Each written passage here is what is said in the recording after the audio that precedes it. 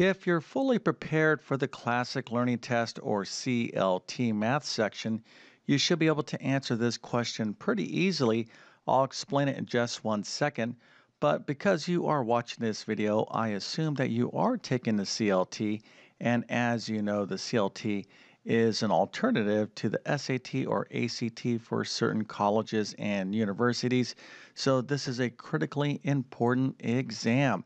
So let me go ahead and show you this question. So we have a function f of x is equal to 1 over x times the square root of x minus 2. And what we're trying to determine here is the domain of this function. All right, now, if you think you know the answer, put that into the comments section. I'm going to fully explain the solution to this in just 1 second. But before we get started, let me tell you who I am. My name is John, and I have been teaching middle and high school math for decades. And I have a very comprehensive CLT math test prep course that will definitely help you get fully prepared for the CLT. You can find a link to that in the description of this video. But let's take a look at the solution to this problem. All right, let's get into the concept of domain.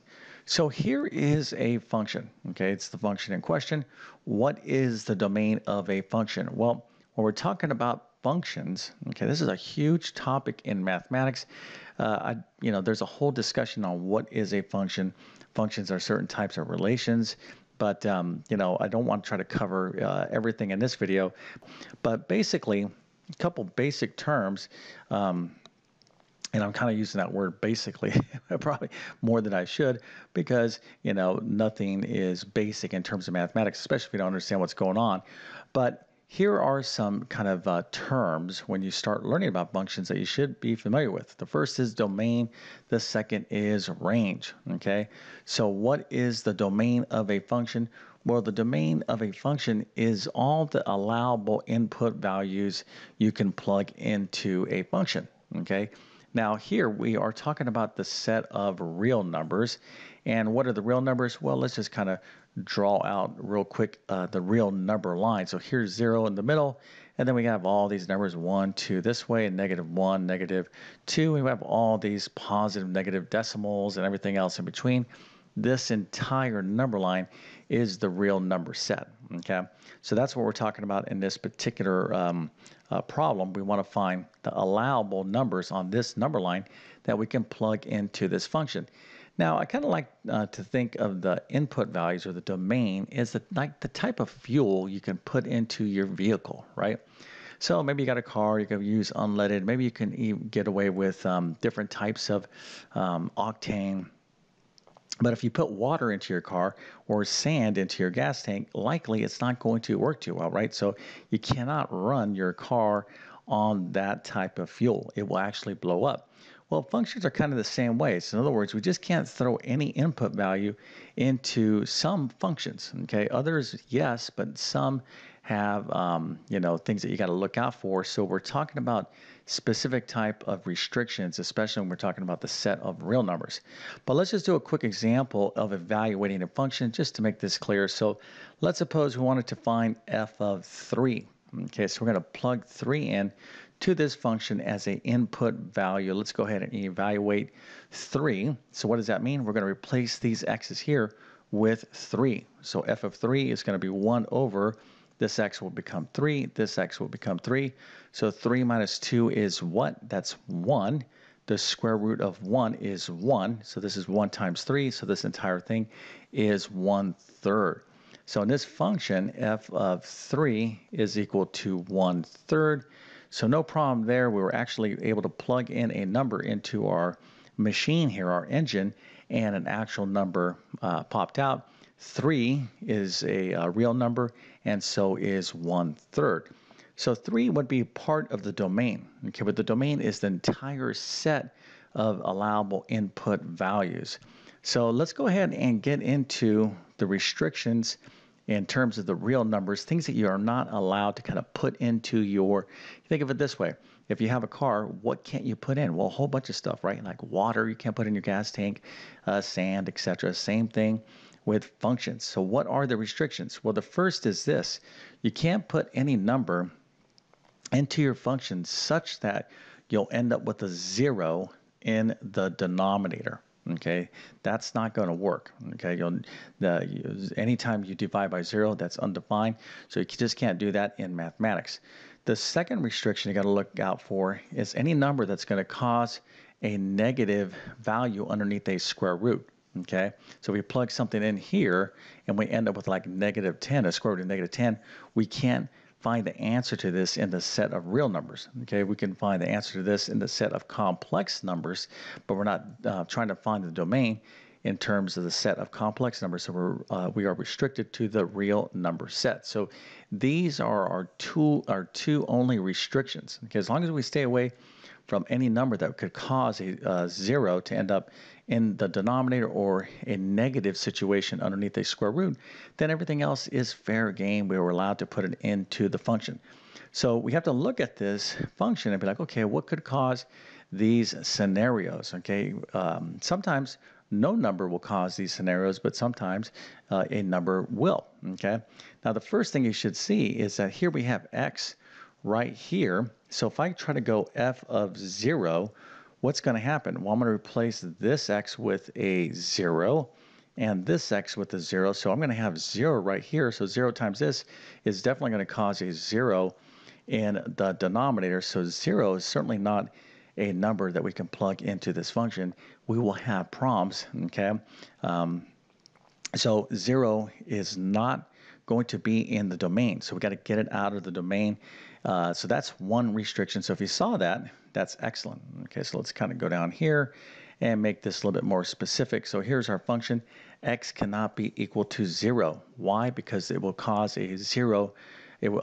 This entire denominator will become 0 if we try to find f of 0. Okay, so let's go ahead and just say, okay, so far our domain, we have a restriction.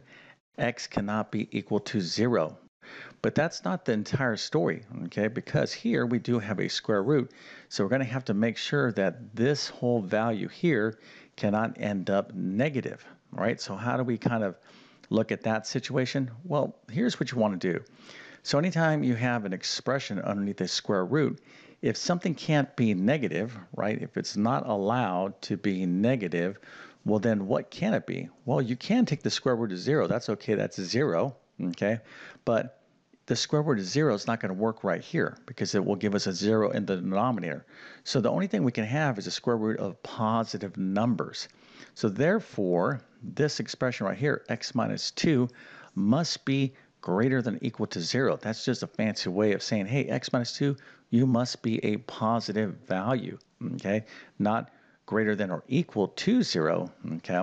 It has to be greater than 0. Now, if this expression here, the square root of x minus 2 was in the numerator, then x minus 2 could be 0 because the square root of 0 is 0 and 0 in the numerator is not a problem. So you really got to understand all the kind of moving parts here so you can be very accurate in your domain. Okay, so we're going to write down this expression here, x minus 2, you must be positive, i.e. greater than or equal to 0.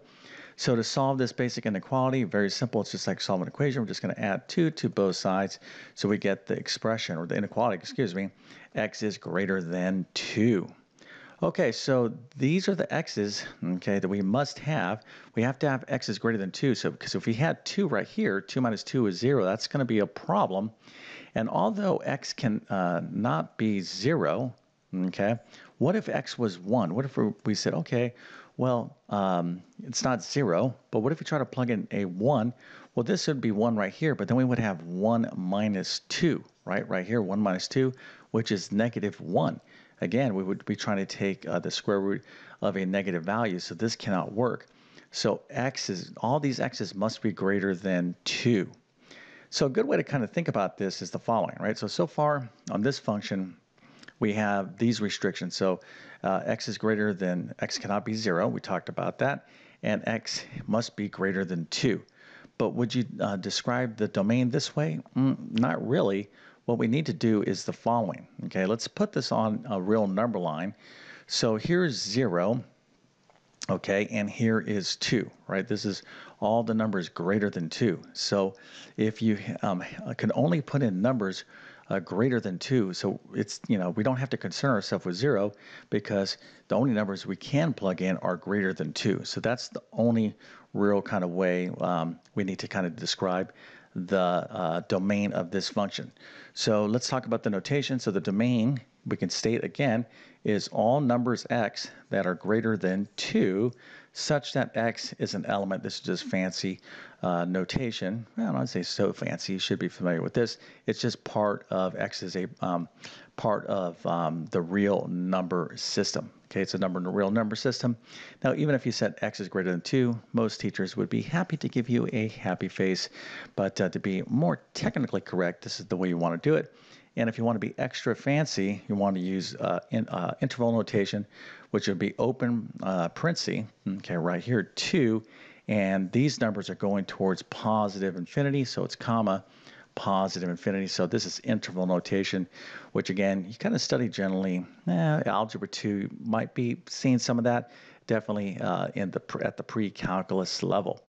So I hope this video helped you out, and if that's the case, don't forget to like and subscribe. Now remember, there is a lot of math that you need to know to be fully prepared for the CLT. So we're talking about algebra, advanced algebra, geometry, trigonometry, amongst other topics. So you need to study, and I have a 25-chapter test prep course that will help you get really prepared for the CLT. Make sure to check that out. Again, you can find a link to it in the description of this video. And with all that being said, I definitely wish you all the best on the CLT. Thank you for your time and have a great day.